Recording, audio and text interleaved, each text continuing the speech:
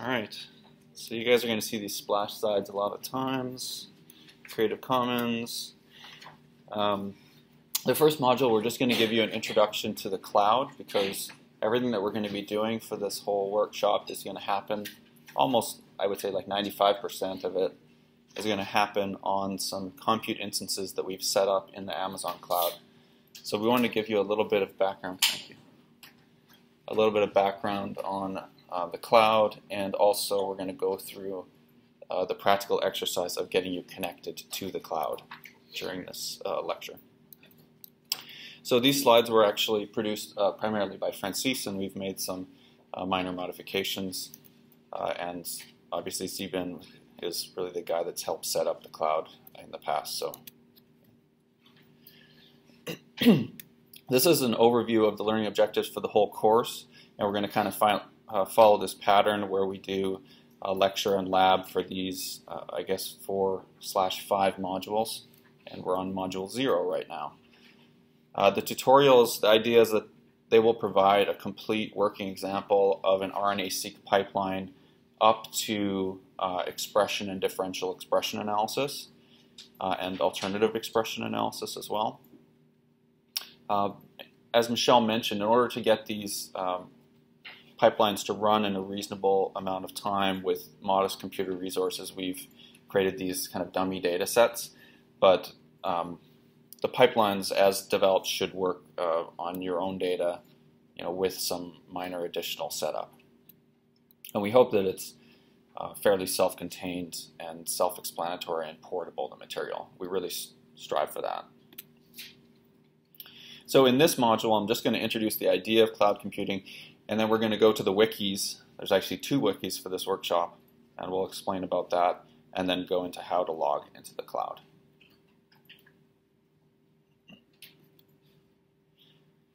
So as a background, how many have you seen this plot or something like it before? Most of you. This is actually a common conference bingo thing now at genomic conferences. The Moore's Law slide showing that the amount of sequencing base pairs you can get from next-gen sequence technologies per dollar has increased exponentially. And unfortunately, the message of this slide is that other necessary components such as disk storage and compute power have not scaled at the same rate as our ability to produce the data. And this creates analysis challenges. So what we have is basically a doubling time of next-gen sequencing. Around every 4 months, you can produce twice the data for the same price. Whereas it's something like 14 months to double your storage. So we're going to hit, and actually we have pretty much hit the $1,000 genome late last year or this year, depending on who you ask and how they charge. At the Genome Institute where I work, it's about $1,100 to do a 30x whole genome. So we're starting to think already about the $100 genome, after many years of waiting for this $1,000 genome. We already talked about the doubling times, but basically the point is, at some point here, it's actually going to cost less to sequence a base pair again than to store it long term. We're not quite there yet, but storage is a major cost. So what's a general biomedical scientist to do? We have tons and tons of data coming from experiments like RNA-Seq that we're going to be talking about in this workshop. A lot of labs don't really have the IT infrastructure to support that kind of effort. I mean, you need significant compute resources, lots of storage, and also the expertise to use it, of course. But expertise can be trained, but to some degree, it's just not practical for every lab to set up their own storage and compute cluster. So where do they go? They can write more grants and try to get bigger hardware, but we would argue that an alternative to that is perhaps to go onto the cloud. So the particular flavor of the cloud that we're using is Amazon Web Services. They've provided a grant to support this workshop and to give you all access to the cloud during this workshop. But they're not the only option. So there are options from Google and others. The main components of AWS or Amazon Web Services that we're going to use are called S3, which is for Simple Storage Service, and EC2 for Elastic Cloud Computing. So S3 is a large storage service where you can keep your data, and EC2 is actually the computer that you're running your analysis on. And the idea of this is that it's ready when you are high-performance computing. So you spin up computers when you need them and shut them off or deactivate them when you don't. And there's basically these huge football field-sized high-performance compute clusters throughout the world at various centers that's very expandable for Amazon. And basically, for our intents and purposes, it's infinite compute resources. Of course, it's not free, but in terms of whatever you need to analyze, Amazon for sure has enough compute power to do it. So as I said, some of the challenges of cloud computing, it's like really for me, actually cost remains one of the higher ones. Pricing is getting better and better. It's quite a competitive sphere. There are, as I said, Amazon and Google and other players who are competing in this space, and the prices continue to come down. But if you're in an academic setting at a university that kind of gives you a sweetheart deal where maybe they pay for the electricity or they pay for certain aspects of the facilities, you may find that it's still cheaper to do your analysis at home in your own institute or through access to a shared compute resource like Compute Canada or something like that. I think people that work in the cloud industry would say when you actually tally up all of the hidden costs, that Amazon is very competitive and perhaps cheaper.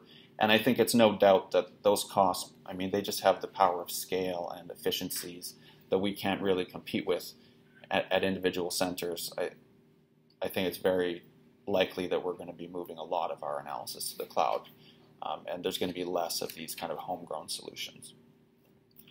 It's not the best solution for everybody. There are issues potentially with standardization, and I think one of the biggest is the personal health information. So for those of you that work in the human health domain, that is a concern, right? You're putting your data up in this black box called the cloud, and you have to be concerned about security and who can access that data and what happens if, I don't know, the NSA decides to go through all of Amazon's records. Is that a concern for you? That sort of thing. In the US, we have several acts, like the HIPAA Act, that pertain to this kind of information. And it's a very complicated sphere. It's not at all clear to me from people I've talked to whether this has been resolved. But there are certainly hospital systems I know of that are moving onto the cloud. Amazon is obviously working very hard to make sure that they're compliant with these laws and regulations. And ultimately, it's up to you or people that you hire to make sure that your data is as or more secure on the cloud as it would be in a locked room in your basement of your hospital or your institute. Do you think that in some ways the genomic data, it's still a question of being behind policy, where you're right that there's nothing more personal, but at the same time, I know in the States we still haven't officially declared that genome sequence data is the same as telephone numbers and birth dates and other kinds of PHI. So I wonder, like, are you aware of anyone in Canada, for example, that allows their EHRs to be, or EMRs to be put in the cloud? In the cloud, I don't know.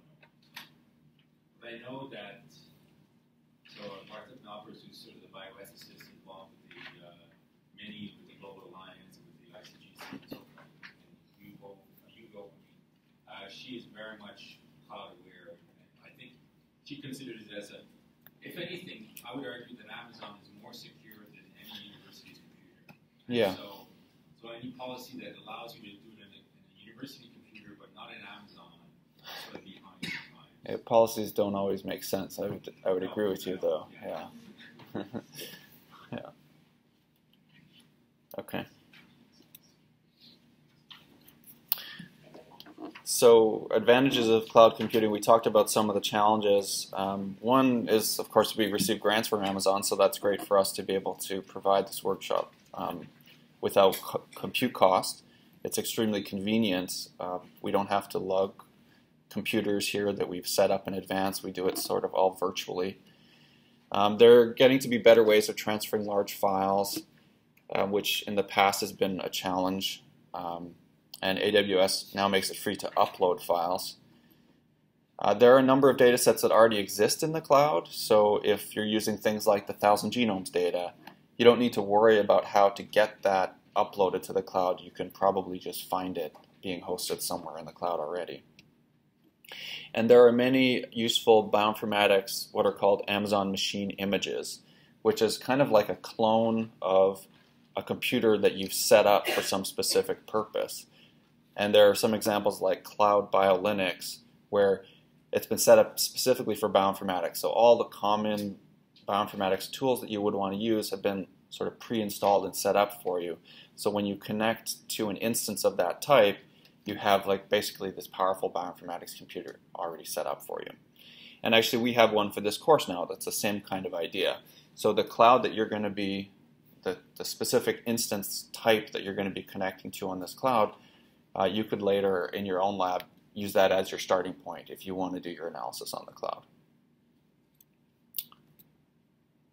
So in this workshop, if you're not very computer comfortable, if you're still new to informatics, it's going to take a little bit to adjust because you're using data and tools that are on your computer.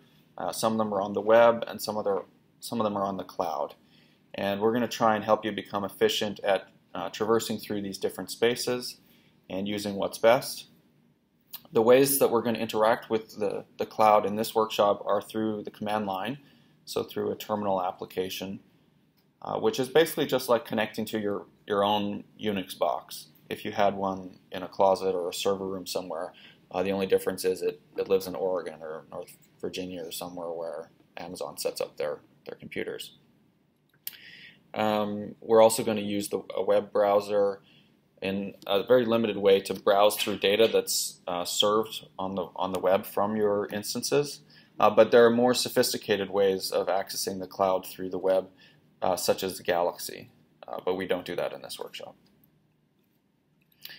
So things that we've set up in advance for this course. All of the necessary data files, for the most part, have been loaded on an FTP server that you're going to download at various times through the lab components. And then we set up this Linux instance. It happens to be an Ubuntu instance. And we loaded a whole bunch of software for the RNA-Seq analysis on that instance. And then we made a kind of copy of that and created separate instances for everyone in the class. So each of you is going to be logging into your own instance of this kind of RNA-Seq specialized Unix box. We're going to go through this, but on your name tags is a number, and that tells you the number of your computer. So it's really important to use your number because you're connecting to your instance. If you connect to someone else's, you could be both trying to write the same file at the same time or running commands that are going to kind of compete with each other and clobber each other. And believe me, it will cause a lot of problems. So remember your number. We've done all this setup for you, so in a way it's convenient for the workshop to just be able to start and get into the RNA-Seq analysis rather than spending a bunch of time with you guys having to learn the cloud. But I did want to kind of just really quickly introduce you to what that's like, so you have a general idea. If you want to use Amazon back home, what is this setup process like? So I thought we would just like really quickly go and look at, if I can get this to work. You guys see that okay? So this is the AWS Management Console, and that's where we set up these cloud instances. So if I sign into this console, you would have to create an account. It's not really any different than setting up a Google account. And in fact, if you already have an Amazon account, who doesn't have an Amazon account, right? For ordering stuff or watching videos, then you can use that even. You just have to connect a credit card to it if you haven't already. Be careful with that though, right? Because you can start up a very powerful computer and forget about it, and then you get this crazy bill. And yeah, it's happened to more than one of us, so buyer beware. You can see there's this huge number of resources and different services that Amazon provides. If you look through the list, you'll see the two that I talked about. These are really the only two that you would need to worry about as a basic beginner. S3 is where you can set up storage, so you can buy terabytes or petabytes even of storage that you need to store your data, and you're not really buying it so much as renting it. And you can also set up these EC2 instances.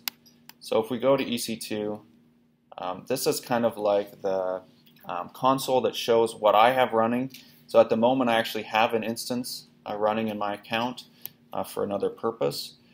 So if we click on that, we can look in the console and see, okay, there's this computer that I call GMS Review. It's for a paper where we set up a computer that runs some software that we want reviewers to be able to test out. This is another really useful way of using the cloud.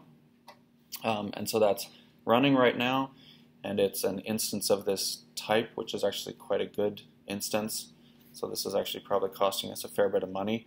Again, we had a grant for that as well. So you can get both education grants to do workshops like this, and you can get research grants to kind of prove principles. And they're quite interested in genomics research, so I think they're pretty open to research grants in this area. But say we want to make a new instance, you would use this Launch Instance button, and here you can choose an existing AMI. Setting up an AMI is a little bit more advanced, so we would probably choose an existing one. You can search through the community of AMIs where people have created one of these Amazon machine instances and made it public, and that's what we've actually done for this course. I don't know if I can remember the name of it though. Maybe it's Cold Spring Harbor has one. Yeah, so here's one we set up for another course. There will be one for this workshop as well. Okay, yeah. So if you have the name or kind of part of the name that you can search for, you can find a previously set up instance, and you can select that. And then it takes you through this wizard where you basically choose different options like how much compute do you need. So here there are all these different types, and they tell you how many CPUs they have, how much memory they have, how much storage they come pre-configured with. You can always connect more storage to them. There are actually free computer instance types. So if you just want to play around, you can fire up an instance with this micro instance. So it's not very powerful. It's maybe like as good as your laptop or something. But for testing and demonstration purposes, it's really useful, and it doesn't cost you anything. And there's maybe like, I don't know, 5 or 6 steps you click through and choose some options. For the most part, you can go with a lot of default settings, and then when you're done, you would launch, and it would create an instance. After a few minutes, it kind of like clicks and whirs. It takes a little while for that computer to get set up at Amazon, and then it'll say it's running, and at that point, you can connect to it and use it. And that's exactly what we're going to do in this course, but we've just done this work for you guys in advance. So that was a very brief intro to the idea of setting up your own instance. At the end of this workshop, there's a link where you can see a very detailed tutorial on how you would do this, which is basically a documentation of how we did it for this course. So if you want to set it up, there's instructions. Does it at any point roughly tell you how much it's going to cost what you want to do? So there are prices for the instance types. It says right up front, this is how much per hour that instance type costs. For storage, it tells you how much per gigabase it costs. So you can do like some back of the envelope calculations. There are also tools that will help you try to estimate. It is a little bit challenging, I find, to accurately estimate how much it's going to cost. There are also tools that can send you bills every day. Right. So you can set up, so I have that set up now, thankfully. You can set up alerts, basically, and say, if my bill goes over $100, tell me, just give me a summary every day how much this is costing me. So they do have some pretty sophisticated tools to help you track what things are costing. But you need to be pretty proactive if you want to keep your costs down, like about turning things off when you don't need them and things like that. So, like, would you be able to say, like, for a 30 gig data set of RNA-Seq to do this pipeline, how much that's going to cost you? Or is that too hard? If that's too hard, that's okay. I'm just curious. Yeah, for like a normal data set, a normal size data set. You can do a decent back of the envelope calculation if you can figure out like the minimum computer size that you would need, and you have kind of a sense of how long it will take to analyze that data. You can based on the hourly rate, you can do that, and then you can figure out how much storage you need, the size of that data. Okay. We're going to show you like a sort of a supplementary AWS tutorial, which has a very lengthy discussion on cost and pricing and how to predict cost. There we go. Go to pricing. Yeah, so there's like an AWS. It could be its own course almost. There's a lot of material there, and Malachi's. It's almost like an FAQ, and that's one of the questions. Like, how much is this going to cost me? And so it kind of goes through some examples. But if you go to, let's see, they do have it. So for example here, no, you guys can't see this. What happened? If you go to Amazon.com/EC2/pricing, you can see like the cost per hour. So we could think like, okay, let's say you have a tumor normal that you want to run through RNA-Seq, and they each have one lane of high-seq data, and you think it's going to take 12 hours for alignments and another 12 hours for expression and differential expression analysis or something. Maybe it's 24 hours times one of these instance types per hour. We'd probably want, let's say, I don't know, at least 8 CPUs, and yeah, we could go through the exercise. It would probably be, I mean, you can see kind of roughly what the prices are. They're between like tens of cents per hour up to $1 something per hour for the really good instances. So think like maybe $10 to $30. But the devil's really in the details in terms of like, it's sometimes very hard to predict how long an alignment will take, or especially some of the downstream steps that we're going to show you. It can be unpredictable. And sometimes you have to do it twice. Yeah.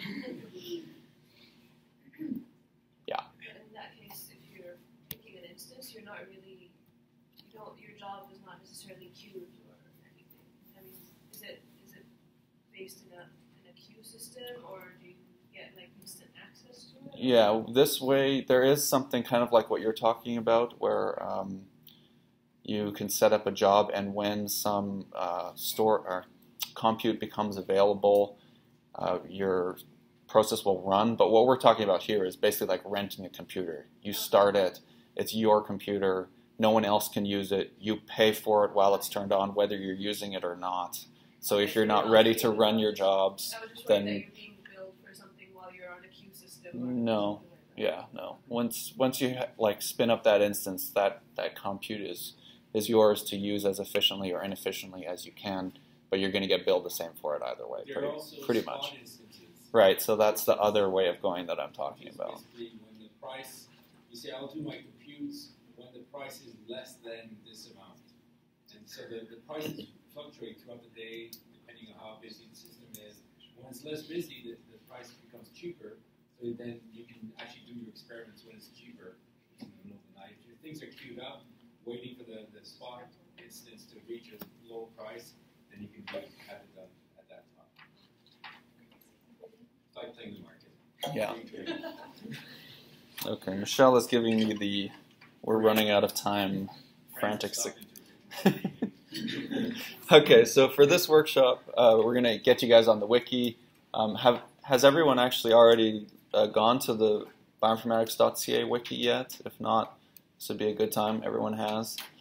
I guess Michelle set that up before.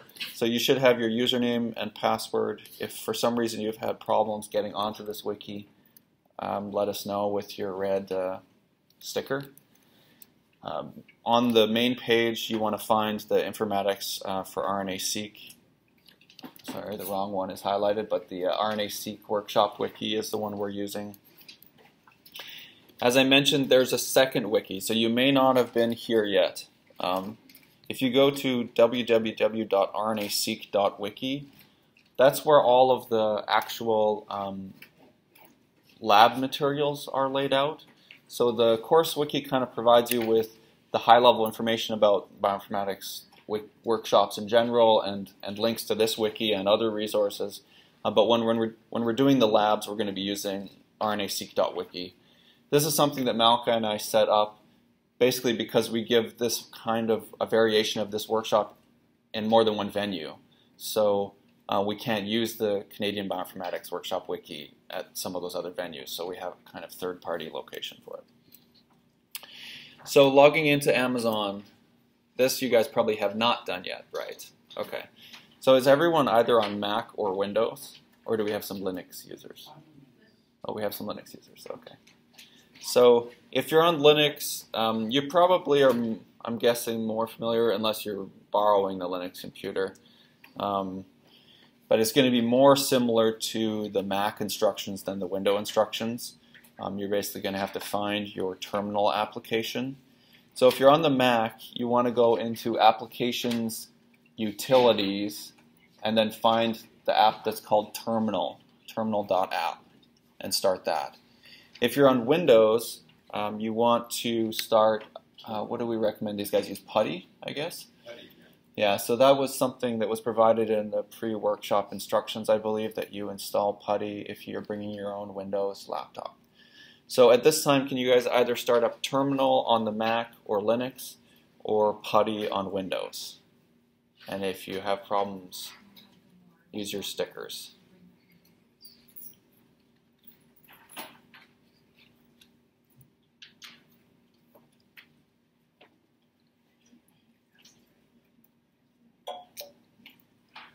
Use a red sticker if you have problems.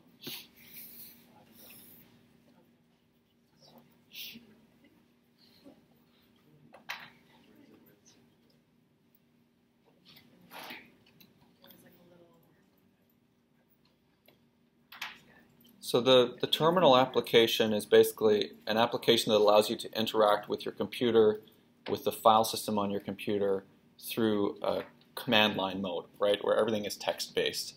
It's the alternative to what we're more commonly using, which is a graphical user interface, right, like Windows or Mac, where it's the Start button or the Apple button and using file browsers and things like that. Once you start doing bioinformatics, you realize you pretty much need to do things on the command line. There just aren't enough applications that have been made into the graphical type software. So in your terminal application, wherever you are, you may want to, on the Mac or Linux at least, make a new directory. And you can do that with the make-dir command, mkdir. This should have been something you guys reviewed if you did your homework before the course, your intro to Linux. So we're just going to make a folder to put a file in. And you can do that with make-dir, and in this example we're calling it the CBW folder. And then you can use cd to change into that folder, and then you can use ls to list the contents of that folder, which are going to be empty since you just created it. If you're on Windows, you can just create a directory on your desktop or in your home directory using the usual right-click, new folder, make a new directory.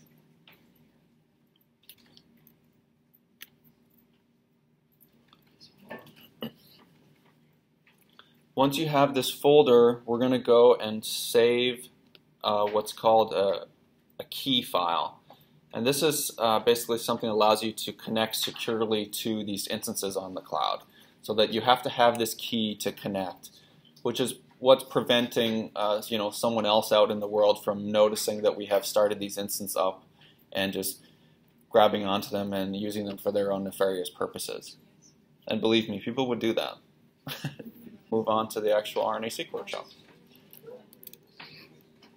So you're not going to do this right now, but just to give you an idea, you can copy files from AWS to your computer. So as we're doing this, if for some reason you create a file that you want to keep and take home with you, you will need to save that to your own computer, because these instances, right, that you're working in are going to be deleted after we're done the workshop, because we don't have money to just keep them running forever. So there's a few different ways you can do that. one of the most convenient ways is we've set up these instances to basically serve the contents of the file system on them to the web. So you can go in your browser to that same URL, cbw and your number.dyndns.info, and it will show you the kind of like home folder of your system. And I don't think you'll see much there right now, but because we haven't done much yet. But you could bookmark it, yeah. So it's really hard for me to do this without the mirroring mode, but yeah. So if I go to CBW, and you said I was 49, is that? CBW 49.dyndns.info. And there you can see what I have in my home directory. It's probably more than what you have because other instructors have been using this instance. And you can just browse through that like you would and download files. Another option besides browsing is using the SCP command. So from your terminal application at the command line, you can do something like this. It's a lot like the SSH command. So you would say SCP and then -i and give your key file. Everything is exactly like the SSH command. Then your user, which is Ubuntu, and then your host name, which is the cbw number.dyndns.info, and then the colon, and then the path to the file that you want to download, and then the destination, which in this case we're using just a single dot to indicate the current location on your computer. So this would go to Amazon, to the workspace folder, grab the nice alignments.bam file, and download it to the current directory on your own computer. So this won't work yet because you haven't created any files. Right, this file doesn't exist yet, so it'll just give an error. Just an example. Yeah. I should really learn to use those animations. Okay, so at this point your laptop for the workshop should be set up. If it's not, you know how to go to the main CBW wiki to get information on connecting to the cloud, and you know how to use that wiki for the workshop. All the lectures are there as well. I believe they're on both the main wiki and RNA-Seq.wiki, so you can find them in either location. You've read the pre-lecture material, right guys? And you've done the pre-lecture or pre-course homework, and you know how to log into AWS.